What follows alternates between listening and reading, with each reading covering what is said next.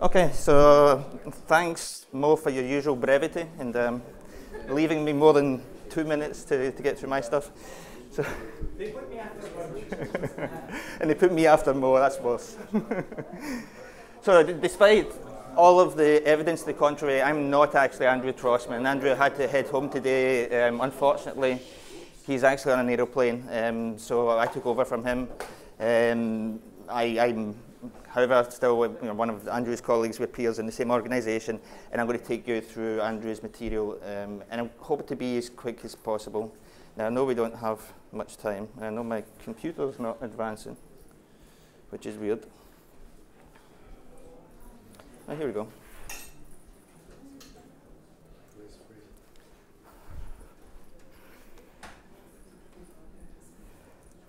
So that was unexpected. So thank you, Andrew, for putting me in the spot.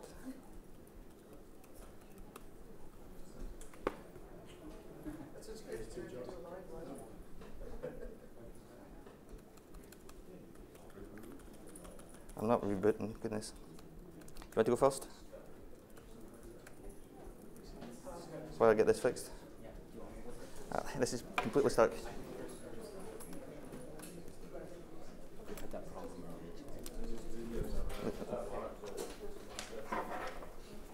I could have jumped into, sorry, Scott. Yep. Actually, do you want to go first? Sure. Yeah. Absolutely. I just need to be cabled up then. You going to start now? Yep. So raise my voice before I get my microphone. Hello.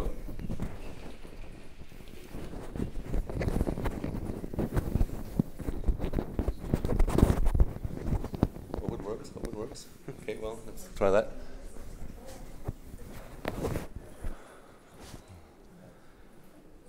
Why is this not working? It worked a second ago. It's plug and play, yeah.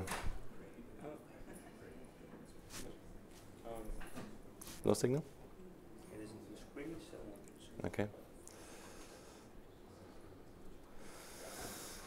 Technology. All right, let me try again.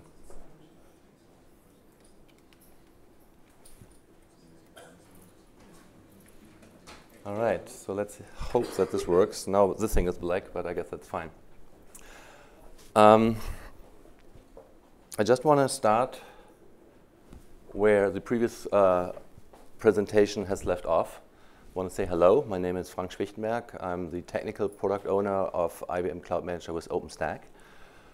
We had a variation of this chart before, and what I'm up to do now is I want to show you some of the implementations of what we have shown, and you may realize some correlation between what we do as hardware in a demo. We were discussing a little bit if you should show it to you live or not live, and while live has some authenticity, some of the operations take quite a while, and the video has the advantage that we can time shrink that to value your time. I really invite you to come to our booth, and I go through every step that you would like to see live. So I will, straight after this, I will go to the IBM booth, and I would be happy to see you. And we can talk about it, we can stop, and drill a little deeper than we can here, if that's okay with you. Okay, so unfortunately it's a video, and this is IBM Cloud Manager with OpenStack. As we said, it's a full OpenStack Juno code base that allows you to build a cloud on a premise of your choice. So not only local premises, we have customers that have requirements for multi-premise, be it for multi-location, be it for scalability from an architecture perspective. There are many reasons why you may want to have multi-region and a hybrid-like approach. So the one thing that the team spent quite a bit of time implementing is the ability to serve multi-architecture, multi-hypervisor environments. And I don't know any other company that presses that to that degree like we do. To an example here, we have a West region here, which does OpenStack on x86. We have the South region, which is pretty unique. It's a legacy VMware situation. Let me slow that down. That allows you coexistence between a traditional VMware deployment that you may want to drive, or you used to drive with VCAG or other means, and you want to have your entry to OpenStack Cloud Management, you can use this self-service user interface that we add as optional value add and basically get a visual integration, single pane of glass. So you see your VMware stuff and you see your emerging OpenStack ecosystem being combined in a single pane of glass, which I think is pretty powerful. In addition, we have OpenStack on ZVM. So things that used to be not very accessible for the, let's say, younger talents that may not have the skills of mainframe can now use the benefits from quality of service of the big iron, let's say, of the mainframe systems. The East region is quite interesting as well, because the East region is quite busy, because we have Power KVM, which is a very symmetrical stack with libvirt and KVM, but on Power 8 boxes. Beautiful, wonderful architecture, robust. We like it very much. It's a little onion-based from a technical perspective. However, as Mo pointed out, there's a rich set of systems of a record solutions available in the Power VM base with AIX and IBM I that our customers would like to introduce from a system of record to system of engagement kind of solutions and combine the two. So the Power VC environment that enables that is one of our targets as well and implemented here as well. In addition, we are in our third release to deliver OpenStack for Hyper-V, which offers access to an on-par hypervisor to VMware at a very attractive cost base with very compelling features like shared nothing live migration, to just name a few. In addition, we have something which I'm not sure if you're familiar with that, IBM Elastic Storage, which is, you may have heard the GPFS term before, which is very popular in the high-performance computing world as a very robust, high-performance, low-latency file system. And not only you can use that for GLANCE, i.e. the shared file system to create mobility in KVM, but you can use it for Cinder and for Swift as well, extremely scalable. So the Cinder case, for example, is if the hypervisor needs a volume, it doesn't have to do iSCSI. It screams basically just using GPFS-based Elastic Storage. In addition, Elastic Storage is so flexible that you can actually create a highly scalable, really large cloud in not requiring a storage server. You can utilize local storage and basically create a very high throughput, real good scaling environment. So if you have needs like that, you probably should validate if that's true for you as well. All right. I have a horrible cold, I apologize. So the self-service user interface is giving you access to OpenStack region and to that vCenter. And we map some of the concepts. So for example, the project concept that we offer maps to OpenStack tenants. No surprise here. Well, we add value add here. It is a feature that we add here that you can, on the region base or on the project base, you can set policies like expiration. So you can, for example, say, I want my instances in this project to expire after 5 days. And I know people won't like it, so they probably want to have an extension. So the policy allows you to specify the extension period maximum that you allow. So let's put that in. So 5 days, let's say we allow 25 days extension because we're friendly. And because we know people ignore all the warnings and they don't believe that we mean it, we probably should add 2 days before we actually wipe the resources. So after the instances get torn down, we don't quite delete the instances yet, so we can still do some recovery. And we do have email notification to have appropriate warning, and that is all highly customizable. Another thing is, just imagine you're hosting an SAP solution. You have this very empowering self-service user interface, and let's say the user say, I wonder what delete does. And say, oop, it's gone. That would be bad. So many of our customers really, really appreciate the fact that we have the ability to very individually select on and off which operations require approval. And the approval goes then to the project admin and allows some securing of these empowered use cases. So let's talk a little bit about another feature. So you see images, volume, and instances all have a visual federation of all the regions being connected. So let me stop here because it's actually quite interesting. AIX is coming from Power VC. This is coming from VMware. Whatever. You see, it comes from all sorts of spaces. But as a self-service user, you don't care. You can focus on your work, you can focus on your innovation, and the complexity of implementation is an implementation detail to you that you can safely ignore in many cases. If not, the cloud admin in the self-service user interface can expose the things that may matter to you in the way how they configure it. So we're trying to do a solid mix here between empowerment and simplification without dumbing down users either. And the customer can really manage and adjust that. So if you look at the instances, you see a lot. So obviously, we will allow scoping this down to the region as well. You can scope it down on the project that you're working on. You can scope it down on the user. So as a user, you may be in multiple projects, for example. So that does make sense. So let's look, let's say, at the West region for now. And we have 5 Tempest test instances running. And let's imagine that we want to instantiate 5 more. So we go into the Images tab. And after a while, I decide to do that. Sorry for that, a little pause here. And we can basically showcase that with virtually no training, really everybody can do this. It's a very low education requirement for the end user. So let's go into the Tempest image that we have in this region, the West region. Click on Deploy. And the person who imported this image has made it very easy. So everything is basically pre-configured. And the only thing that you can really set here is a name, which project it goes in. We can overwrite the expiration, and we can say how many instances of this image we want. So fire and go. So now let's say, how about Horizon? We obviously feature and serve a full feature Horizon that enables all the OpenStack features. So you can select your tenant, you can select your region, which I should have set West region here so that I ran out of time to do that properly.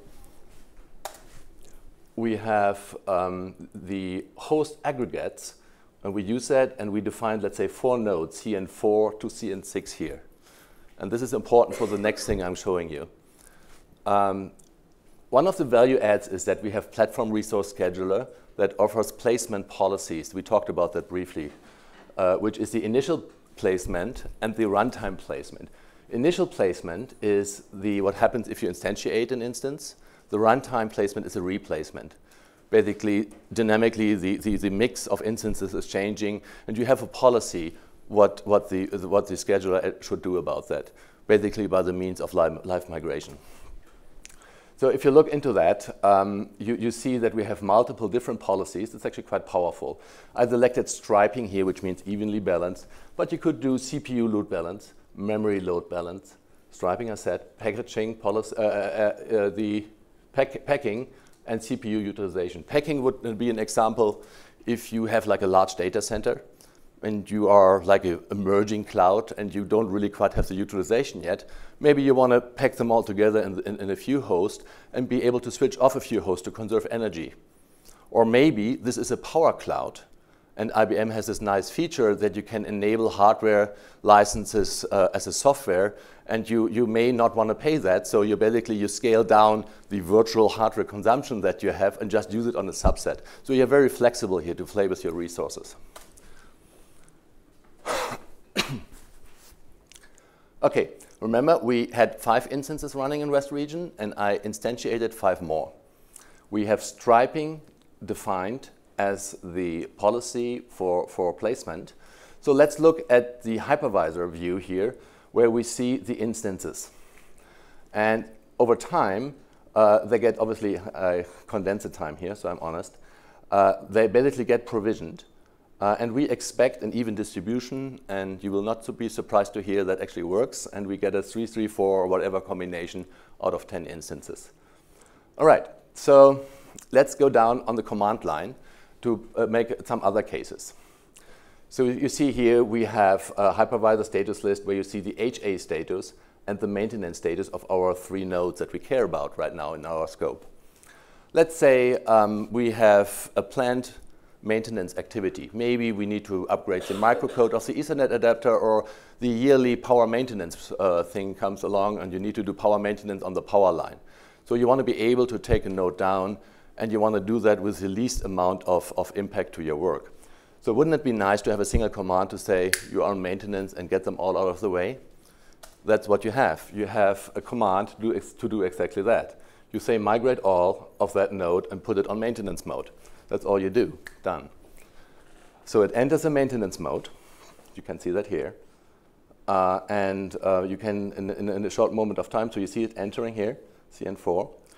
And you can see in Horizon in the hypervisor view that this actually happens. So the former more instances in CN04 get gradually moved over to the remaining ones. I should mention something. The reason why this is happening relatively slowly is because there's a policy in place how many migrations you allow at a certain amount of time to not create too much load through all this smartness.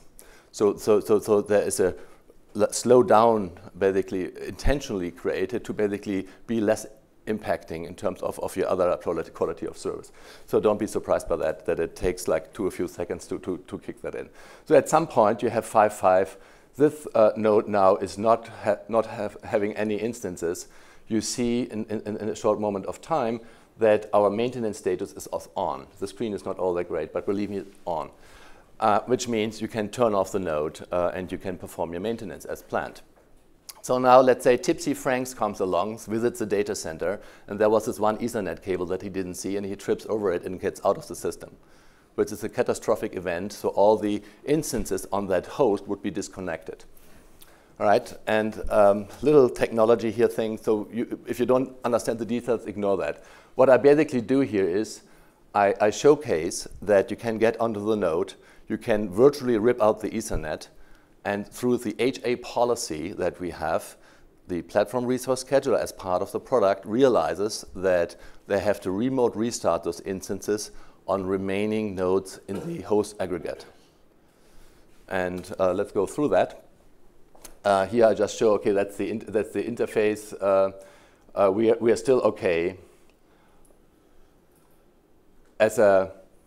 We can define the policies, obviously, with a remote restart, but let's ignore that detail. If you have interest, let's talk about that at the booth. I think that would go too far here. But if you now look at Horizon, you see we have the 5 instances on one node and 5 instances on other node because we have striping, remember. So now go to the node. We have a serial over LAN console. We really have 5 instances running right now. And I config down the interface, which is the equivalent of ripping the Ethernet cable. So node is gone, boom. I look at Nova, and Nova has a little polling going on. So at first it doesn't see it. A second later it sees, oops, my Nova compute node went away, and says, we're down. Now, platform resource scheduler comes in and quickly enters the rebuilding stage, meaning applying the HA policy of remote restart. And you can see here, if you look closely, that the 5 instances here get restarted here. Mission accomplished, you could say, almost. So here, I want to be honest with you. IBM has a lot of cultural change here. And we're very open with continuous delivery and telling you what we are doing, gathering your feedback, and so on. This is good for the catastrophic case. It's excellent. So the thing burns up in smoke. You have a remote restart. Your quality of service is higher. For intermittent errors, we're not quite done yet. So we will, at some point, have to introduce an additional feature named shielding, where those instances on that node cannot possibly get back on the network again. So we do not create conflicts. So we're not quite done yet on GA time on 4.2, but we will work on that very hard and it will come very soon. So just as an example of transparency, we give you a feature that's already useful, we say what the limitations are, and we're already hinting that we're working on it to improve that, just as a transparency proof point. Okay, that was the short rundown of the demo. I have actually another plug to make. If I had a network, that would be nice. Since URLs, specifically IBM URLs, can be horrible, and not memorizable, we created a shortcut for you, which I can't see here at the moment. This one. If you go to this link, ibm.biz, business, IBM Cloud Manager with OpenStack, so CMWO, you get to our homepage, so to speak, where we offer our product downloads 90 days for free. So you get the Icehouse release for 1 now. You get the continuous delivery version of the 4.2 release, which offers you Juno now. Everything I showed you here is done with the preview release, identical code. So if you want to replay that at home in your own premise, be our guest. It's free for everyone for 90 days, free to use. We have other trials. If you say, you know, I really do not have a premise, I don't have much time, but I would like to experiment a little bit with the user interface of this self-service. I wonder how this approval thing works and so on and so on. We do have a slow network, and we have a couple of trials. We have a hosted trial for 5 days you can get for free. So you get a hosted instance, you can play with the self-service user interface, which has like a mock backend. And we have the other trials, which is basically the complete install code of our product, which you can apply the fixed packs on, and you should, to basically experiment on a premise on the hardware of your choice with the architecture of your choice to get things going. In the same way, the very last one, I want to make the point, you get the version here, which is going to be our product version, but it's basically in our agile development cycle, at the end of each development cycle, we publish. Extremely transparent, how it's supposed to be. One more thing. Well, I think we should keep it simple. Let's put it this way. I welcome you to come back to the IBM booth, and let's talk about, sorry. Let's talk about the details that you may be interested in that we don't have time to cover right now, because this is a 10-minute overview. There is a lot more to the OpenStack possibilities that you can do, the architecture that you can do, and some of the patterns that may be interesting to you. I want to mention, it was said that this is for local premise only. Remember, this is OpenStack. We do offer hybrid with Keystone as well, with the base building blocks of Cloud Manager with OpenStack. So you can build your distributed multi-region cloud like I've demoed here yourself. Any questions? I talked to you in the... All right. Thank you very much for your... yeah. This is tied explicitly to IBM Smart Cloud, or is it also supportive of what software is going to use? Okay, so here's the deal. IBM works as a big IBM team.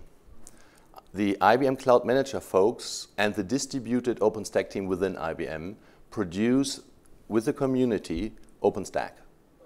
The Cloud Manager team is packaging that up and creates the product and does the testing and does a lot of work to harden that to make it usable for customers. The Cloud Orchestrator folks use the very assets, the very same RPMs and most of the chef recipes, I believe, as well, and basically build their product out of that. So you have a good compatibility because it's really the same binaries they're using. And guess what IBM Cloud OpenStack Services is built from? Same thing. So you're talking about a family of offerings here which really fit well together because they're built from the same components. What I haven't mentioned, which is probably a given, that our deployment server is based on Chef. We do extensive work with the community.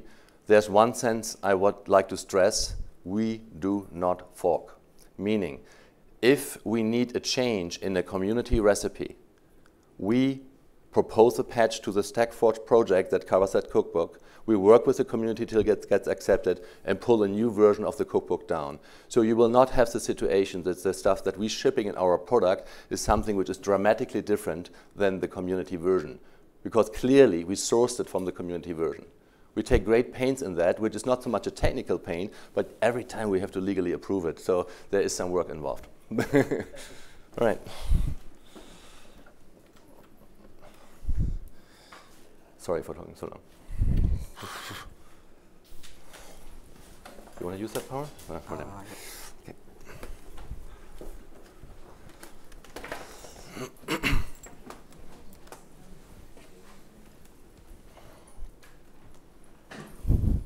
Hello? Okay. So what I wanted to do is pick up off what Frank was talking about with the CMO product, which was more around what you do on your on-premise. You take the CMO software, the distribution, and you put it onto your own premise. What I'm going to be talking to you about is a new offering we just announced last week. It's called IBM Cloud OpenStack Services. My name is Ashish Patel. I'm the founding product manager for this offering. So what I want to do is I want to spend the next 10 minutes, and I want to make sure I leave time for Scott here to complete our hybrid cloud story here. But I'm going to give you a quick short demo, and I'm going to start out by just telling you about what is this new offering. Okay? And so the reason this picks up off of where Frank left is, like I mentioned, this is on-premise, what Frank was talking about. This is the situation where you're, as a business, you're considering, well, I need to get an OpEx model. And one thing that I think resonated very well for me at the keynote 2 days ago was when there was a panel of people from different companies, and they were talking about their pain points around how to manage OpenStack, how to have the right skills in their organization to actually manage it and deploy it and scale it and operate it.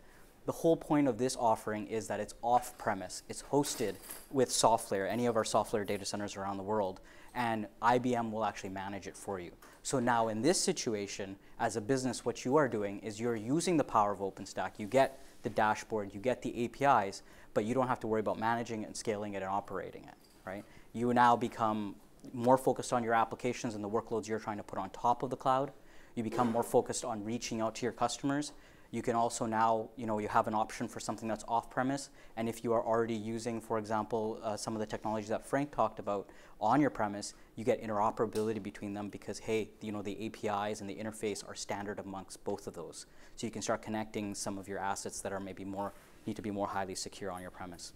So interoperability is one piece. The operations management's another piece. And now you can focus on your applications. The other thing is around speed and agility. You hear this comment all the time, we want to get faster and faster and faster. With this offering, because it's a service offering and we sell it on a monthly subscription basis, you can tell us anytime during the month, I want more servers or I want more storage, and we just add it into your existing capacity pool, and it'll show up into your dashboard, and a dashboard that you're already familiar with. So that's what I want to do and take you through this. This particular offering, a couple things I haven't mentioned about it yet. You see the details at the bottom here on the landing page here, is that this is purely a private cloud. This is another really big piece of value add that we think resonates very well with our enterprise customers. Not only are you having the option to choose from our 16 global data centers across the world with our wide footprint, because it's hosted at SoftLayer, but all of the hardware is dedicated to you. You don't have to worry about your noisy neighbors. You get predictable performance. You know exactly the hardware spec that's underneath. Full transparency there. Security is now completely under your realm. So you really get to benefit from a lot of that. The last thing I want to touch on is just the management piece. So I said this was managed by IBM. I'm going to show you in a second what is managed, but I just want to emphasize that this is backed by a 99.95% SLA, and let me actually just show you what that means and what that covers. So in addition to the SLA, it also includes 24/7 support. So this here is just a quick little architectural diagram just to kind of put in context what's behind the scene about what I'm about to show you. So what you can see here is in the overall system, there's really 4 components here. There's a management system, which is in the dark blue at the top. And what you get in the service that you pay on a monthly subscription is you get 3-way highly available OpenStack controllers. This is, again, fully managed by IBM. You don't have to worry about anything in it. And this actually runs the same distribution that Frank was talking about. So the same consistent experience that you have on your premise, now you have it off-premise. Okay? You also have a secure way of connecting. There's a VPN and firewall devices, and in fact, they're actually diverse. So we actually segregate out where your customer data traffic will come from versus where IBM will manage the environment from. Enterprises consistently ask us for diverse data paths, and this is our way of providing that. And so lastly, these 3 pieces here are fully managed by IBM. The other, if you look through across each of these services here, there's compute nodes. We have a block storage service and an object storage service. Again, remember, all the hardware here is dedicated to you. You pick as much as you want, and IBM will manage the hardware. And in this case, the compute will actually also manage the hypervisor that sits on top of it. In this case, it's a KVM hypervisor. And the SLA covers everything that IBM manages. So it's not just these dark blue management system environments. It's also the hypervisor on the compute nodes, for example, as well as our block storage is backed by, it's just a bunch of disks, but it's running Ceph, as well as object store is also a JBODs, and it's running Swift there. So IBM will also manage all that piece. You can then just focus on your applications above. So that's essentially the layout around the architecture. What I'm going to do is show you this website, just so you have some reference after you leave this session. And I'm happy to talk to you further. If you hit this URL, open.ibmcloud.com, it'll take you to our landing page. This is publicly accessible on the internet, and everything I'm about to show you from here on is on the internet. Okay? So I just want to be very transparent about that. So the way that you connect into this environment, like I said, there was a secure set of VPN and firewall services, right? So what you can see here is that on my environment here, actually I'll just show you the actual connection information. I'm just VPN'd into my environment, and what we do is when you get the service, we issue you a bunch of certificates, SSL VPN certificates. You can use OpenVPN on any of the platforms and just connect in like I have here. Once you do that, you can hit the landing page, and you can go to our dashboard. So this is our dashboard. I'm just going to zoom it up a little bit so you can see it a little bit better. But when you're not connected into the environment, you try to connect to the dashboard, it won't work because you can't connect over the internet. You need to have the VPN connected. So when I connect into the dashboard here, I can choose to embed it into the screen, or I can just pop up a new window. I typically like to pop up a new window. What you'll get here is you'll get the Horizon dashboard that you're already used to. It's just skinned with IBM information, our logos and our colors and things like that. Just wait for that to load. And then, OK. So once you're in here, you'll know that you're in the service because it'll clearly say IBM Cloud OpenStack Services at the top. You'll see an overview of the typical thing that you're already familiar with. What's your capacity, what's available to you, and so on and so forth. What I want to emphasize here is that not only in this service do we take the IBM distribution of OpenStack, but we also have made a number of enhancements on top of that that are only available via the service. Okay, so that's what I want to kind of go through right now. I have some preloaded tabs here with the same access. I just did it while I was logging in here. So what I'm going to show you here is around our roles. One of the things we do is we try to give our customers really good defaults. So the two that you just saw me check off here, this is one of the things that we consider good defaults. Because one of the experiences when we were talking with developers when we were originally formulating the product was, okay, OpenStack's great, but when I install it, I have to do a lot of configuration, things that I would expect to be there by default. So if you're familiar with OpenStack, you set it up, you get an admin account to it, but that administrator can do anything that they want within the OpenStack environment. So what we've done, and Frank, this is also picking up what Frank was talking about, projects and tenants. What we do is we give you one cloud admin role. So you can add as many users as you want in here, but this cloud admin, think of them as your central IT group who's managing your cloud. Okay? Then there's project admins. So just like Frank showed, each tenant you can associate different project administrators there as well. But what you can also do in here, if I was to actually go in and show you the policies, is you can actually control how much of your overall capacity in this hosted environment is actually available for a particular project. So this kind of helps with capacity planning, right? If you have an environment, let's say, that can have 500 VMs, you may want to give a project who only needs 100 VMs access to only consume that much amount of capacity, right? So you can control your administration here. So we think this is, again, like I'm saying, a good default. You can get started just right out of the box once you get access to the environment. Another thing that we've done is, I'm just going to flip to this next tab, is around flavors. So one thing that resonated very well we surveyed like 500 workloads of all different types of industries when we were coming up with this. But one of the things that we constantly heard is, I don't understand what tiny means. Like as an operator, if you're familiar with OpenStack, you might, right? But when you're working with a lot of variety of workloads in a larger company, tiny, small, medium, extra large, it doesn't really resonate that well with the workload that they're ultimately trying to board onto the environment. So what we've done is we created two classes of out-of-the-box flavors that are loaded in here by default. What you see up here from big machine down to the high memory and high CPU in the middle here, these are what we call our specialized workloads. And they're really easy to remember by the name because the first number is basically the number of vCPUs, the second number is the amount of RAM, right? So these are just out-of-the-box defaults, and then we've also created a second category of just standard and what we call standard and super, but these are common workloads. So if you're a company that runs a lot of VMs for your web workload, you're probably going to use something like this. If you maybe have something more specialized where you're going to run your workloads, you're probably going to pick something at the top set of the list. But the point here is that as good defaults, you get out of the box ready to go. So we've done a lot of configuration there. Last, I want to just kind of show you what we've done in terms of images. So in our model here, you can BYOI or BYOL. Okay? Let me explain what that means. So bring your own image is the first piece. So you might see a lot of cryptic names at the top here. So these are just other users in our environment who have brought their own image in. And this is typically, they in their enterprise, now they're thinking of adopting a private cloud that's hosted somewhere else. So they have imported their images maybe from their existing KVM or their Zen environments or their VMware environments, just using standard cloud init. And we give you the full documentation on how to do this. But you can import your own image, or what we give you, again, good defaults out of the box that you see listed here, is we just give you the image. We give you a vanilla image that IBM manages and maintains and patches, keeps up to date. And you get the image. You can provision your VM using the image and bring your own license in to activate it, and off you go. Okay? So you don't have, again, think about the model where, okay, if I was going to go set up my own OpenStack, I have to get all my own images and set that all up, and I'm taking a lot of time to do all that. So that's been one thing.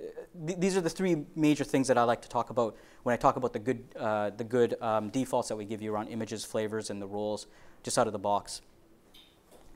One of the other major things that I just want to touch on, this is probably our next biggest enhancement other than taking software, hardware, and packaging it up as a service and then giving you OpenStack and managing it, is what we've done around our network. Okay? So what we've actually done is we've taken our software-defined networking technology and we've integrated it into the OpenStack that's running on this environment. So you don't get this if you're going to go onto your own premise, or if you're going to, for example, take an OpenStack distribution. You have to get the hardware. You have to go to an SDN partner, get their software, put it on top. You have to integrate it with the network fabric that you have in your data center, test it all, do all the driver work that you have to do there. You have to do a lot of work there, right? So the whole point here is that out of the box, you get our software-defined networking, and we've done all the integration and testing for you in a cloud environment. So as you scale up and you add more and more nodes, whether it's compute or storage, it just builds on top of that, right? So the whole point here is that you can create now, different lines of network, whether you want to have virtual machines that are accessible on the public network, or what we have done is created a network here that's called SL Private, which is if you're already consuming other software services, you can connect into the private network here and keep that separate from your other workloads. You can also think of, as an enterprise, each of these network lines being either lines of businesses, projects, or a tier in your application. It could be the front end, the middle tier, or the back end. So however you want to carve it up. And our software-defined networking can actually allow you to scale up to thousands and thousands of these networks. So, and this is all out of the box experience. So that's what I want to mention with software-defined networking. The last thing I want to talk about is, and just mention, and I'm going to let Scott talk more about this in more detail, is the example that he's going to show is more around our hybrid cloud. So I'll let him talk about it in more detail, like I said, but I just want to show you that the instances that are running here, you're going to see this name called trade application. What we've actually done here is we've actually used this hosted environment, this hosted service, as essentially a target of resource. So from your premise, you can actually drive this hosted environment, because it has API, you can drive it from your on-premise environment. So it just becomes an extension of your data center now, and you can deploy applications into that environment. I'm going to let Scott take more detail on that, but just to show and prove that when he's going to show you I'm deploying onto this thing called ICAUS, this is the actual environment, and these are the actual VMs that got deployed. Okay? So let me just kind of wrap up. A couple more points here is that, again, everything's publicly available. This is our full documentation page. We actually have a dedicated team that helps us write a lot of the tutorials. So if you want to import your own image, it tells you exactly what commands you have to run Cloud Init and package up your VM and where to upload it and all these types of details. So all of our documentation is listed on this page. We also have a support page as well. So with this service, you get 24/7 support via telephone and ticket. And we're obviously enhancing to eventually bring things like live chat and other forms of support as well. And lastly, we just announced this offering, and it's listed on the IBM Marketplace. So if I actually click the Buy Now button, I'll show you just to prove it. It actually just goes to the Marketplace page, and you could buy it from here. So again, this is a monthly service subscription, and you can scale, you can expand and shrink the environment based on your workload needs. And this is another way to consume our OpenStack service, our OpenStack technology, but now in a service form, right? So when you look at everything and you look at your environment and you look at what I have on premise and now what I can have off premise, anywhere in the world with our global footprint, this is the option that you would have there. With that, I'm going to wrap up and I'll just pass it on to Scott here to talk about. Try again. SEO. Yeah. One Try reboot again. later. Thanks. Thank you. So sorry about the hiccup earlier on. Let's see if we can get this working this time. I've rebooted, so hopefully. There we go. So let me jump straight in here. I know we've got to go quite quickly. I'm going to talk about the IBM Cloud Orchestrator. It's just like the other technologies we've heard about. It's built on OpenStack and uses OpenStack extensively. I'm going to give you just a quick overview of the architecture here at a very high level. Then I'm going to jump into demos. I've got 2 demos. We've only got a very short period of time, so I'm going to go very, very fast. But hopefully if you have questions, please contact me offline or come down to the booth and they'll get a hold of me. So we've got, you can think of the architecture, I usually describe it in being 3 layers. We have this kind of infrastructure as a service layer, that's OpenStack. I'm not going to talk to you about that because explaining OpenStack to this audience would be a futile waste of all of our energy. You know this stuff as well as I do, if not better. We obviously get to our private clouds through OpenStack. We have an extension which lets us get also to the public clouds, as you can see, Amazon software for now. More to come. Moving up into the next layer. Now, this OpenStack allows us to provision and configure compute resource, network resource, storage, and so on and so forth. But a lot of our customers are large enterprise customers that are deploying large business applications, and large business applications don't run on like 1 VM or on a couple of VMs. I mean, basically, you can describe the business applications as being, a topology of a number of different nodes. You probably have some web servers, web application servers, database servers. They're all connecting to each other. They have to talk to each other. They have to scale out. Perhaps they have to be clustered for resilience, high availability. So we need to find a way to be able to represent a business application in order that an end user can actually just go in and provision that with 1 click or with a couple of clicks without having to do all of the time together of the different pieces from the individual elements from down here. And I'm going to show you a demo that describes how the patterns work and how that relates to the hybrid cloud stuff that we just talked about. Going even 1 level further up though, I mean, even if you can deploy your business application and have it all configured automatically, with a couple of clicks of the button, with some of our large enterprise customers, that's only 1 small piece of deploying a new service. I mean, you still have to do change control. We still have to get the approvals. We have to deploy the application, of course. We have to do asset management, maybe update a CMDB. We have to monitor it. We have to make sure it's compliant from license and security point of view. We have to do backup and restore. So the business process part here, the IT business process, includes the deployment of the compute infrastructure. But it's much more complicated than that. So we provide also this layer, which allows you to automate the process end to end. So you're not just saving time and resource here or here. You're getting across a whole ITIL process or whatever process you happen to use. So let me just describe the demo really quick and then we'll jump into it. We've got 3 different data centers. We've got 1 on-premise here in North Carolina, 1 on-premise run by Cloud Manager with OpenStack that Frank spoke about earlier. And we've got the software hosted site here. And what we're going to do is, as we said earlier, is we're going to deploy an application, day trader. For some reason, the example applications always happen to be stock buying applications and so on. But we're going to deploy it in a hybrid mode. So we're going to put the application server cluster here hosted on our hosted site. And we're going to put the database cluster on an on-premise site. Okay. This is a demo. It's actually recorded as well. I wasn't able to we didn't want to risk it not working, given that the Wi-Fi here was kind of flaky yesterday. So we recorded it quickly. So let's see that now. I'm having resolution problems, so I hope that doesn't get in the way of seeing the demo. Okay, so that's just a picture we just saw, and now we're going to dive into the product itself. Usual login. I don't know why we don't skip this thing in our demos. The login piece isn't necessarily that interesting. So here we go. So this is actually an IBM Cloud Orchestrator. As you can see, this is the dashboard, the initial page that the user can see. It has got some metrics about the stuff, you know, the resources that that user is actually using at the moment. So the number of VMs, what state they're in, how much memory, how much storage, CPU, etc. We have a number of different regions. As you saw, we have different OpenStacks.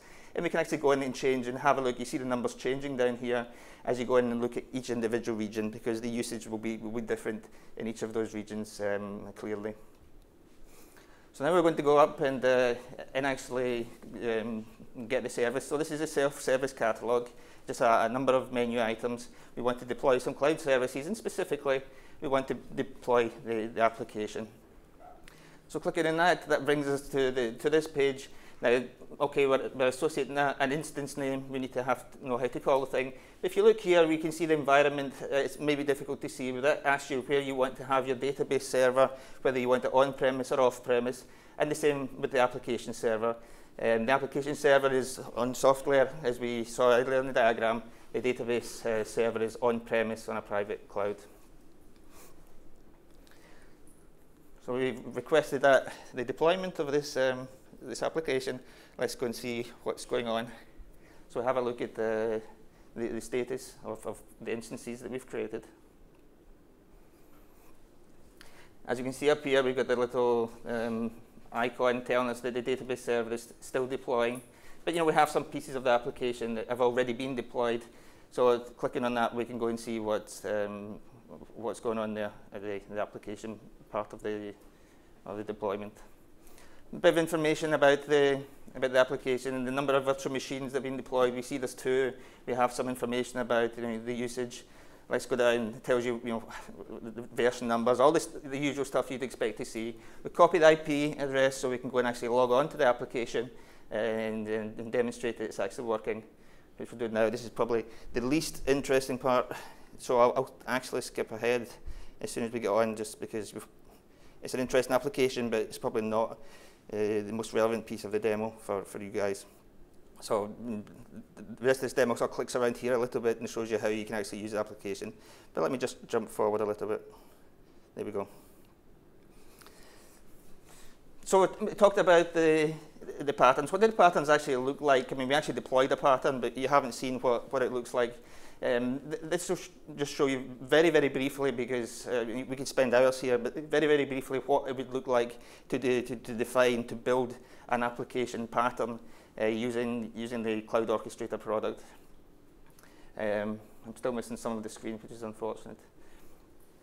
But like I said before, so we've got a number of different nodes in the topology. Here we have 3 different nodes. As you can see, it's drag and drop, and you move them about, connect them together, and so on and so forth. Each of the nodes has a scaling policy. Now, scaling policy means if this is a cluster, then when the workload gets beyond a certain level, I want to scale it out, increase the number of nodes in the cluster. When the workload falls back down, I can reduce it. When this dialog disappears, if you look up at the top left-hand corner here, there's a number 1 to 10. That means you can start with 1 node and scale up to 10. Minimum 1, scale up to 10, depending on the workload that we see. So CPU, memory, and so on and so forth. One other thing I'd like to mention is this stuff we're going to see over on the left-hand side. Now, we need to put automation onto these nodes. So when we add a new node, there's certain automation actions that we need to take. Now, these actions are basically over here as assets. These are scripts. It could be Chef or whatever your favorite scripting language is. We just drag them onto the node. So now when we deploy an extra instance of this node, or we take it away depending on policy, then this automation will run. And we can just add, dragging and dropping like that. We can add different assets, different automation assets onto each individual node. We do supply a bunch of those assets out of the box. And we also have an ecosystem that we supply assets on this website, which is the cloud marketplace. We have scripts, we have the patterns themselves, and we even have some of the higher level business process stuff that we'll talk about very, very shortly. We also want our partners to do that. We have a lot of assets that have been built by partners, and hopefully also with our customers in the future. The idea here is to build up, think about like an app store that you would access from your phone, but this is for enterprise cloud deployments. So that was the first piece. Remember, there was the three pieces in the architecture.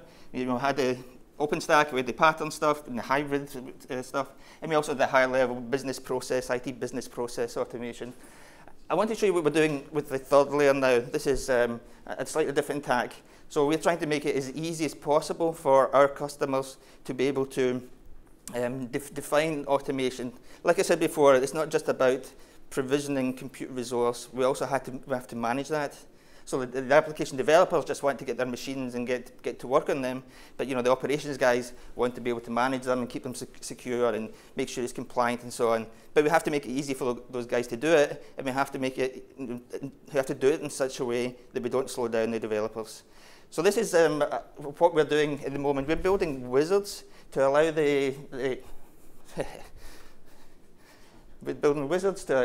the administrators, the people that build the service offerings, to be able to inject management capabilities into the automation without getting in the way of the application developers. We're actually building a new service here. So we're giving it a name. It's a service to deploy managed middleware. We're giving it a name, the description, the usual stuff. Then you can choose the category. Now, depending on the category of middleware, application, or whatever you want to build, the choices, the menu choices in the wizards and the dialogues in the next panes, the next few panels, actually change. So we're trying to remove all the clutter and just making, providing the choices and the decision making only to things which are relevant for that specific goal. We're choosing the type of middleware. In this case, we've got a DB2 for Linux. We love DB2. And we're choosing the deployment options, gold, silver, bronze, and that could mean whatever you want, memory size, CPU size, whatever you like. There's a little checkbox here which we didn't check. If I check this, then that choice would be hidden from the user when they actually use the offering. In this case, we've left as a default. We're choosing the management capabilities that we're going to inject automatically. We've chosen backup and restore monitoring. We've chosen ability to add additional volumes to the database server, which is going to be provisioned. But in this case, we've chosen not to use security compliance. Maybe that's because it's a development system.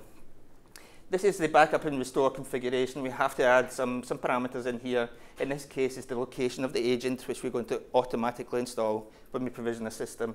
And by the IP address, so that when it comes up and it gets activated, it connects automatically to the storage backup system and just works out of the box. We define a few options, the frequency of the backups and what we're actually going to back up.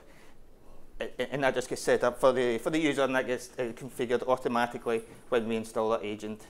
Monitoring, similarly, we put in the location of the monitoring agent, the IP address of the server to allow it to connect and just work out of the box. So this is additional volumes. This is a possibility to add an additional volume to the server. Again, I've not clicked the hide the configuration option, so this will become a default for the user. He can change it if he wants.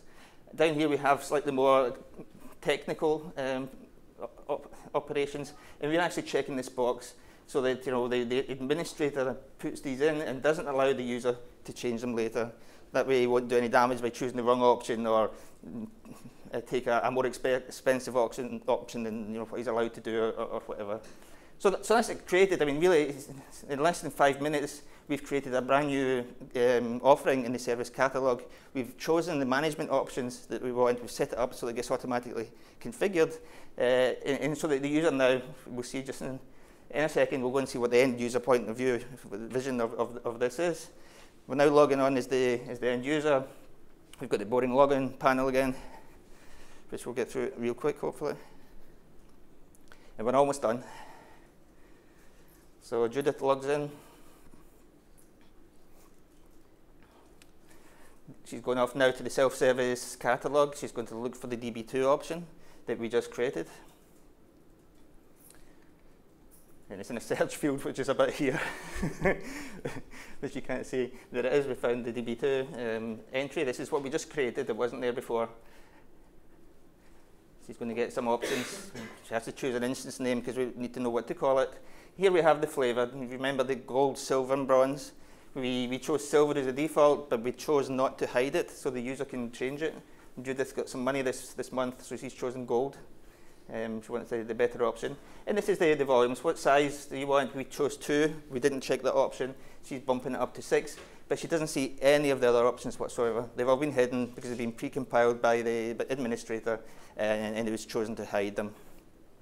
That's it. I know it was extremely quick, but only 10 minutes. And like I say, please get in touch with me or Andrew Trossman, or come down and see us at the booth, and folks will find me if you want some questions. I'll be here until Friday morning, or grab me now, whatever you prefer. Thank you very much.